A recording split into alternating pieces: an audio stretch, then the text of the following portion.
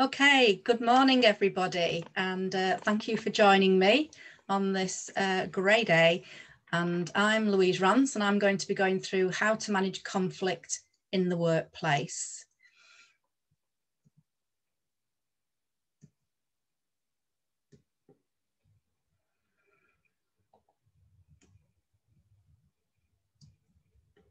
So to tell you a bit about ourselves, I'm part of a company called Clover HR.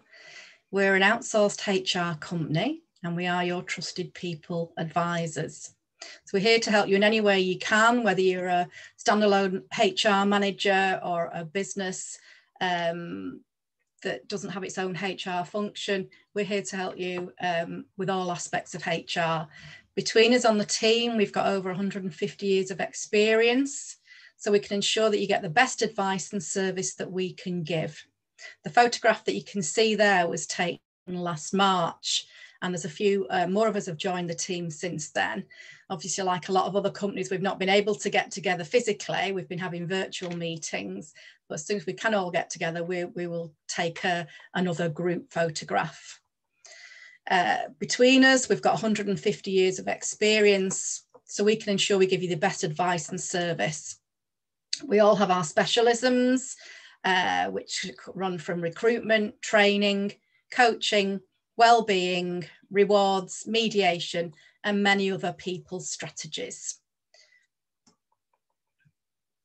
So to tell you a bit about myself, my name, as I said, is Louise Rance. I'm a HR business partner and a workplace mediator. That's my particular specialism, and those are my contact details there.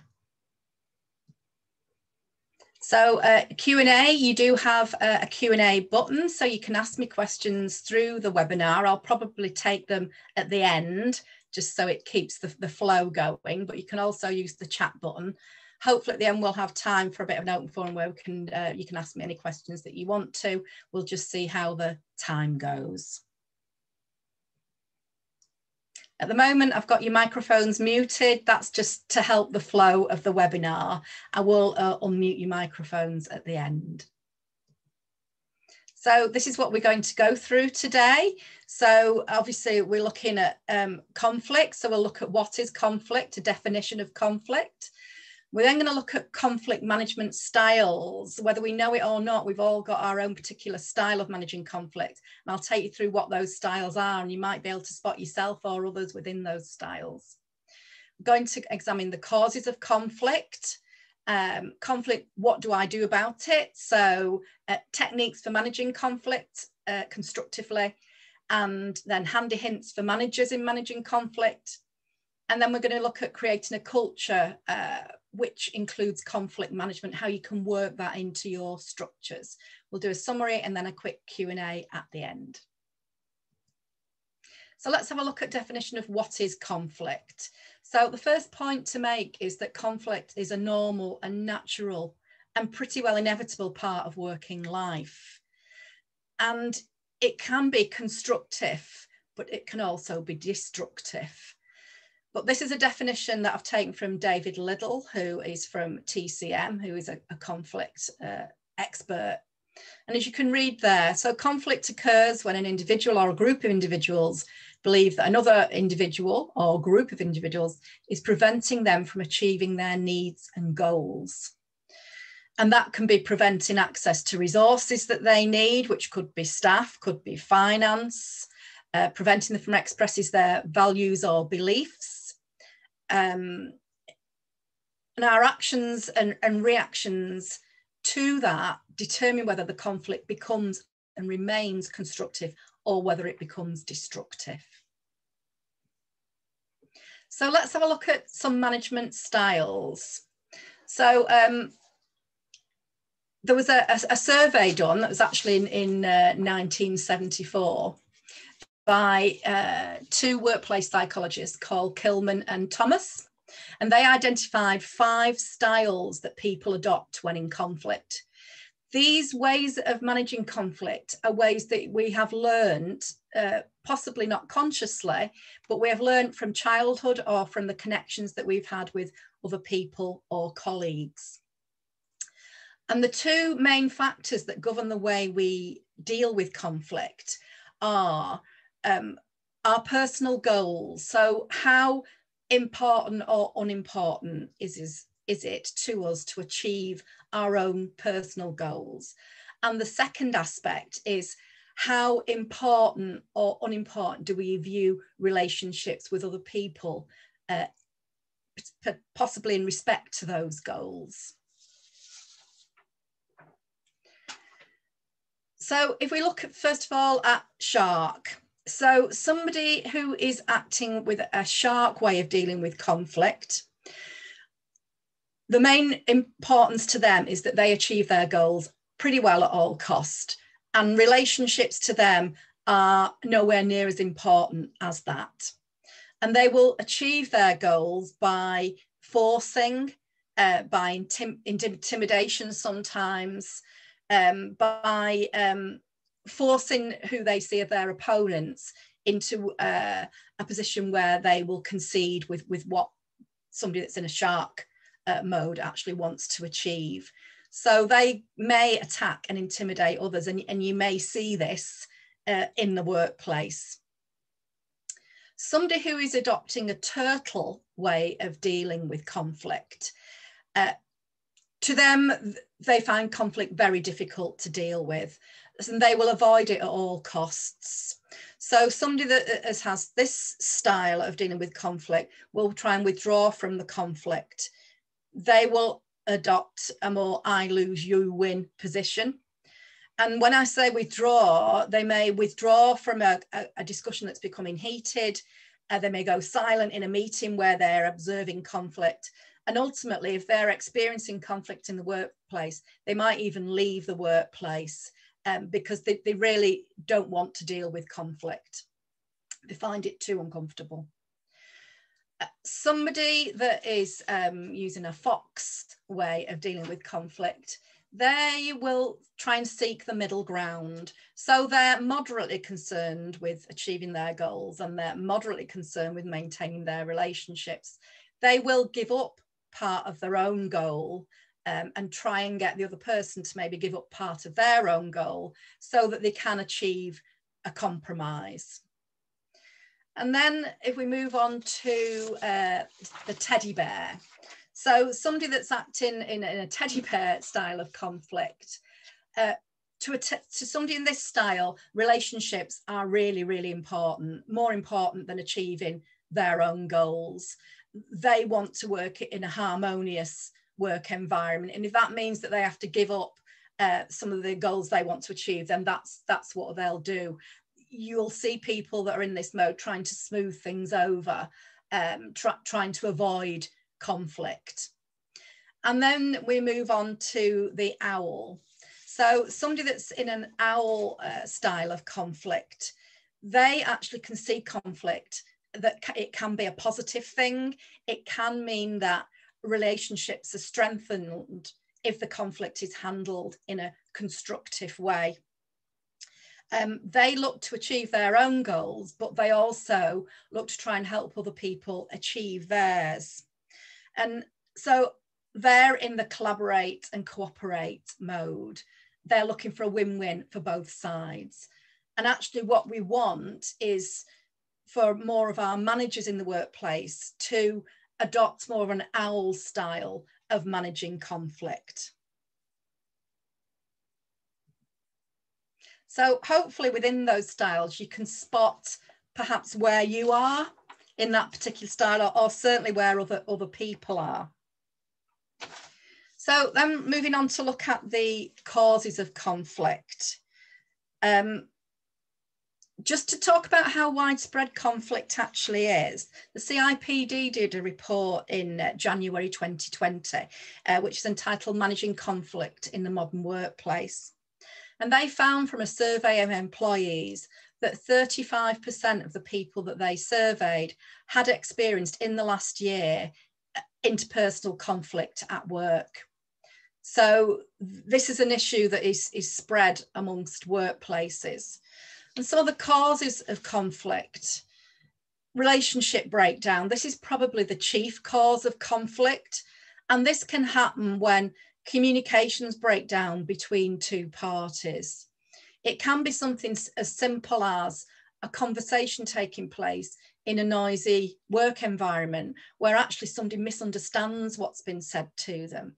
And this can happen if you're using virtual means of communication, which a lot of us are at the moment, that we don't always pick up on those subtle cues that give us the full picture. So it's often a result of misunderstanding. It can happen if there are performance or competence issues that a manager is trying to deal with. And if the relationship isn't one that's been built of trust and communication, then that can lead to relationship breakdown and possibly claims of harassment and bullying if the right approach hasn't been used. Then moving on to poorly defined job roles and unclear objectives. So when we start a job role, we might start with a job description and a knowledge of what the job role is that's been portrayed to us. And then as time goes on in the job roles, because we work in dynamic environments, the job role may change and so might the objectives. So it might be that somebody is working a job role and they think they know what the requirements of the role are and what are the key priorities. But actually, if there's not the ongoing communication with their manager, then the manager might have a different idea about that. Or it might be that in the workplace, I've got an idea about the job role that Angela is. She should be doing this, that, and the other. And actually, that's not her idea of her job role. So poorly defined job roles and unclear objectives. Managers who lack competence to manage conflict, particularly in the early stages. This is not a criticism of managers. When you look at CIPD studies, only 1/3 of managers in our workplaces have actually undergone any kind of management training, let alone training in how to manage conflict. So some managers just don't feel confident in tackling it. They either hope that something will solve itself and go away, or they don't see it as their role. It's HR roles, it's the owner's role, it's somebody else's role to manage this. And particularly in the early stages, if we can identify and take action in conflict that we observe in the early stages, it hopefully prevents it from escalating to a point where it's much more difficult to achieve that kind of intervention. And then change processes and revise working practices. As I said, we work in a dynamic work environment. Things are changing all the time. And sometimes if there's not the communication about those changes and why they've been brought in and what they are, that can be a cause of conflict. I think we've probably all worked somewhere where somebody will say to us, well, it was much better before. It was much better before we had to change the way we work. And then clashes between individuals about task completion, personal values, goals, or expectations. So again, this can be about task completion, how it's done, when it's done, to what standard it's done. Personal values, we've all got our own worldview and things that we value. We all have our own goals, both personal and work goals and expectations. And obviously they don't always marry together. So that's some of the picture of conflict. So conflict, what do I do? What steps can you take to manage conflict? So it's useful here to recognize what happens to somebody, what happens to all of us when we are responding to conflict. So conflict does trick us into behaving badly, and there are reasons for that. So when we're under threat, then the stress response is triggered, which I'm sure a lot of you will have come across. Neurotransmitters in the brain are activated that create this stress response, and it can happen very, very quickly. And this stress response is one of flight, fight, freeze, or fall. So what's happening here? Under stress, our bodies are being flooded with adrenaline and cortisone. And that makes it more difficult for us to think rationally. And the reason for that is because our ancestors, if they were faced with a physical threat, like running away from a saber-toothed tiger, then their body would prepare them to do that, to fight it or run away from it or to hide from it, to freeze. And we still have those those physiological systems now, but we're in a different environment. So we can't always run away if we're in the middle of a heated meeting.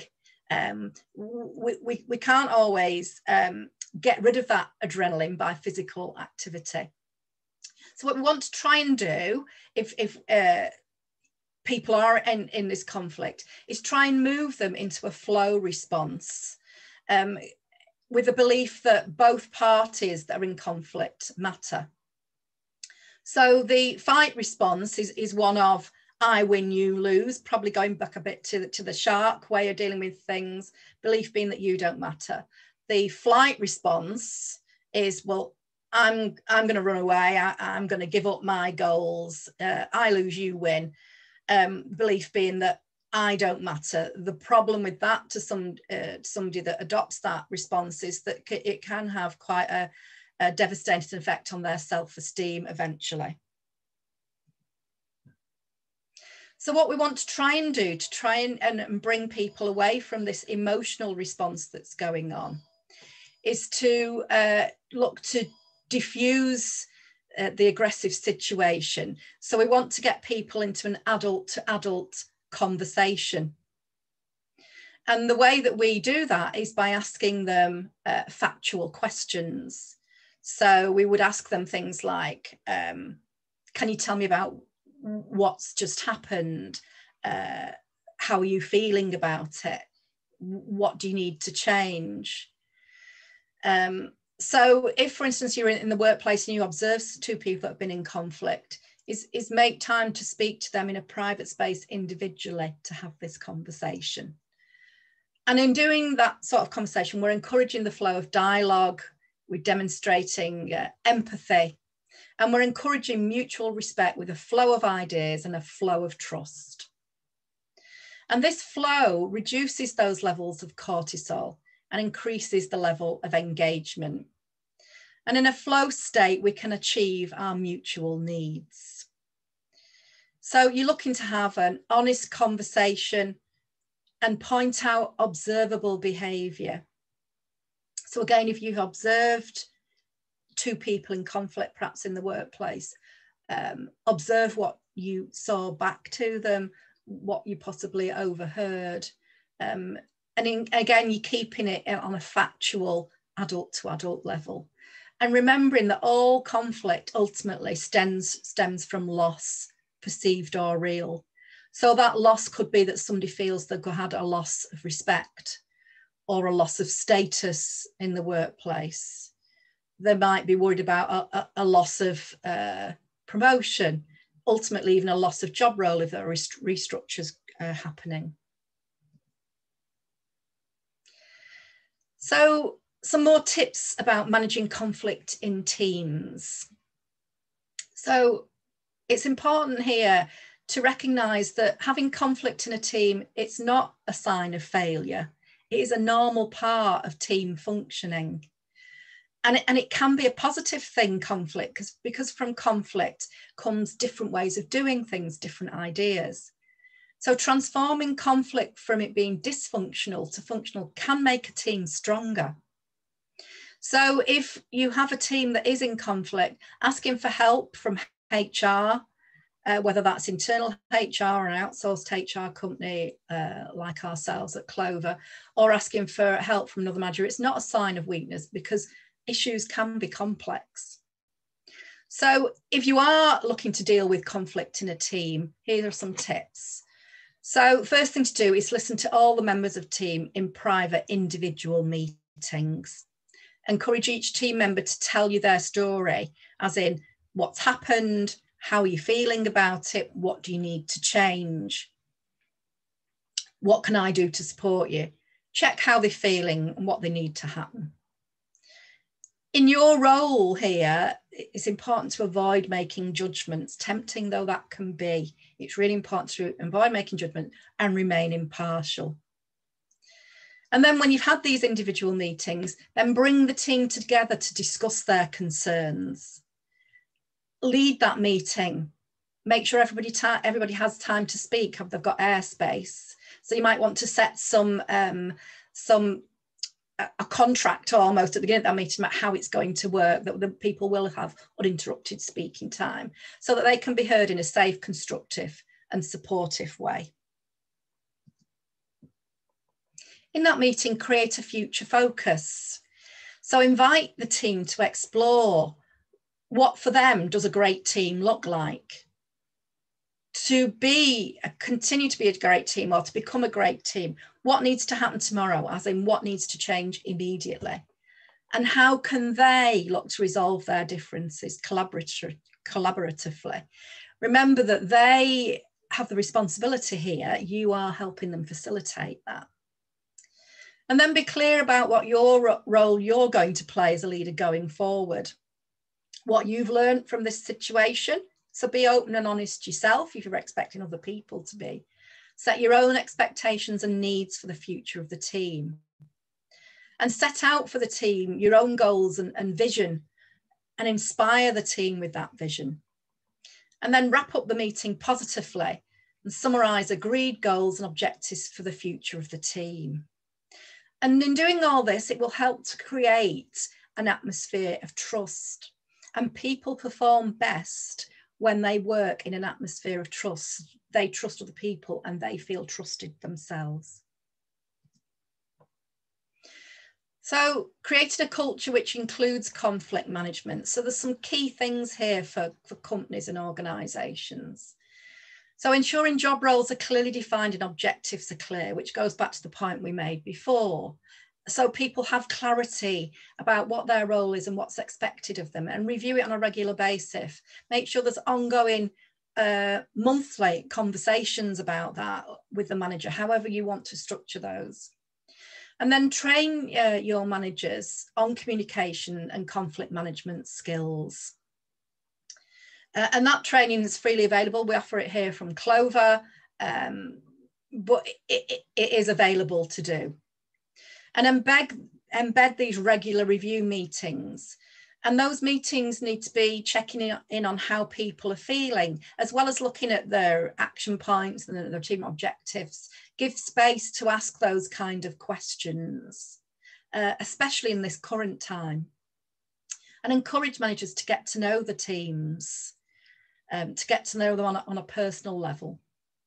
And when you're managing change, ensure that the reasons for change are properly communicated so people are clear why the change has been introduced and what it is, and that this consultation takes place all through the process. And recognise how people again may be feeling about changes and acknowledge those feelings. They're a natural part of change. And recognise and deal with clashes that may occur between people about work completion or differences in beliefs and goals, and have that conversation before there's an escalation, because this is the time to deal with conflict in a positive way. Then consider training internal mediators or partner with an organisation to arrange external mediation, and incorporate mediation into your grievance policies. And again, I can advise about that, and we can advise about that from Clover HR. So in summary then, we've explored what is conflict. We've looked at conflict management styles and hopefully found that interesting, and the key causes of conflict. We've considered what needs to be in place to create a culture which includes conflict management, which recognises conflict exists and we have ways of dealing with it so it remains constructive. So if you want to explore any of the issues that have been raised here, and whether using an external mediator is right for your business, then please contact me. You can contact me by phone or email, or contact Clover HR. I'd be more than happy to discuss your requirements. So if anyone has any questions, I can answer them now, or you can contact me following this webinar. So again, thank you for listening. These are my details. So I hope you've found it interesting. I'm just having a look if I've not got any questions.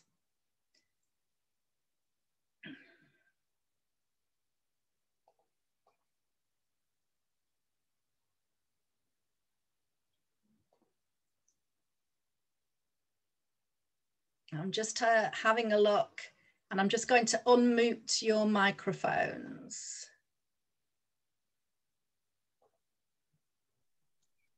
Hello, everybody. Hello. Hello. Who've I got there? Victoria. Oh, hiya, Victoria. Hiya. Have you got any questions that you want to ask? The only observation really is that the different, what did you call them? Types of people can overlap. Yeah, absolutely. It's just really a kind of model to try and identify some of the styles, but you're absolutely right. People don't fall generally just into one category. Some people it's more obvious than others. Is that what you were thinking? Yeah. Yeah.